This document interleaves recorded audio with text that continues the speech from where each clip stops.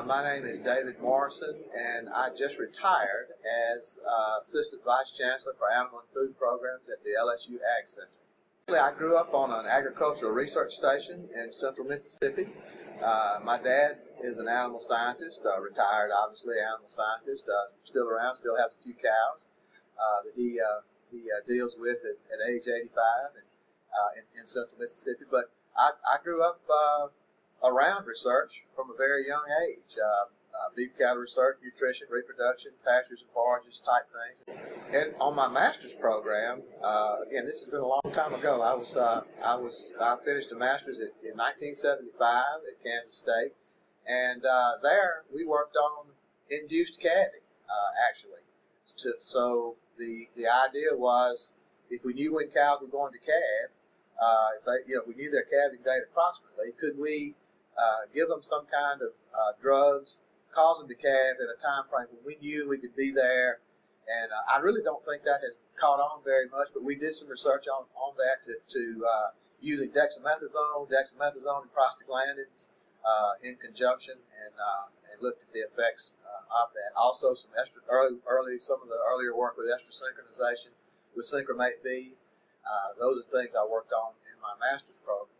My PhD program, I worked more on dystocia, calving difficulty in beef cattle.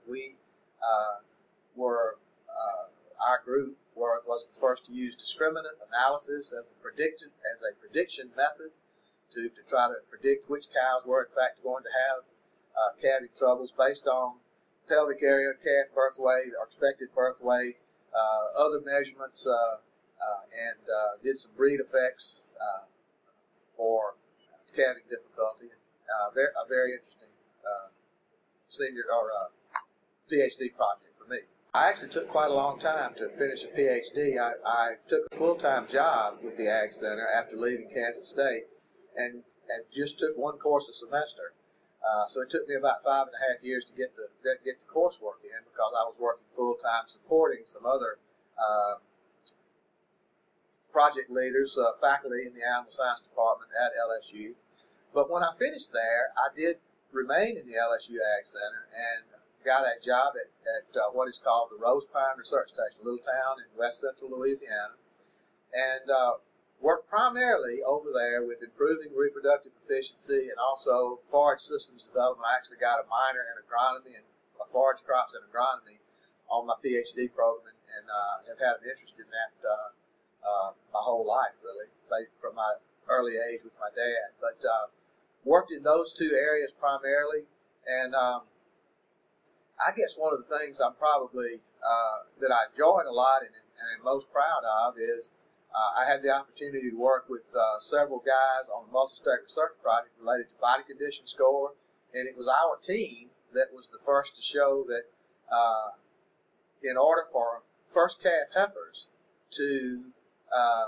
for them to rebreed quickly at a high reproduction rate, they really needed to be at a body condition score of 6 at calving in order for their postpartum interval to be short and for them to rebreed.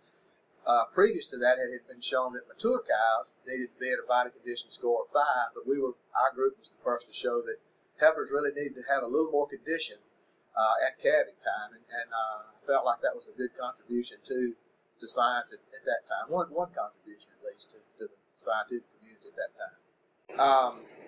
I primarily oversee the research project management. So in the land grant system all over the U.S., it is connected with USDA now, NIFA, the National Institute of Food and Agriculture. And the land grant partnership there says that land grant universities are the extramural arm of USDA NIFA. And so, whereas ARS is their intramural research arm, the land grant system is the extramural research arm. So all of the research projects that faculty in all land grant universities conduct need to be governed by, guided by a written approved research project system that is housed at USDA on what is called the Current Research Information System, or CRIS for short. And I manage that have managed that at the LSU AgCenter now for a long time, 14 years, and so I ensure that the review of those projects, there's rigor in the quality of the science, and that our reporting is in on time, and the progress reports have good quality to them, and just generally interact with, other than that, just generally interact with commodity groups in the animal arena, and have been very fortunate to branch out farther than our livestock animal, because in Louisiana, animal has a very unique aspect to it, in that we have a huge crawfish industry. Those are animals, about 180,000 acres of crawfish in Louisiana. We have a farm-raised alligator industry, which has been very interesting to deal with, and we're actually building an alligator research facility at the LSU AgCenter in our land grant system. So we have some uniquenesses besides swine, cattle, sheep, and poultry.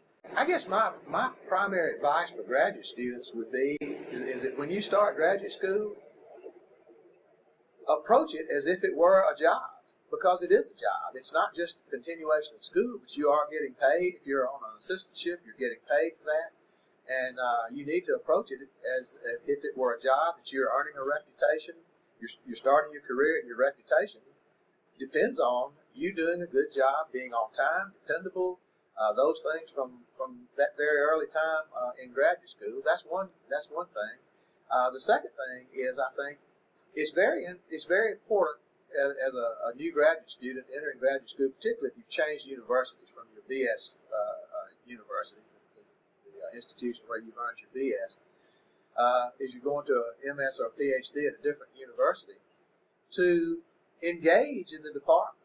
Get to know other faculty, get to know other graduate students, network within that department, and be a part. I believe in the old adage, you have to be a friend to have a friend, and I think that's very important among graduate students and starting out in your career as well.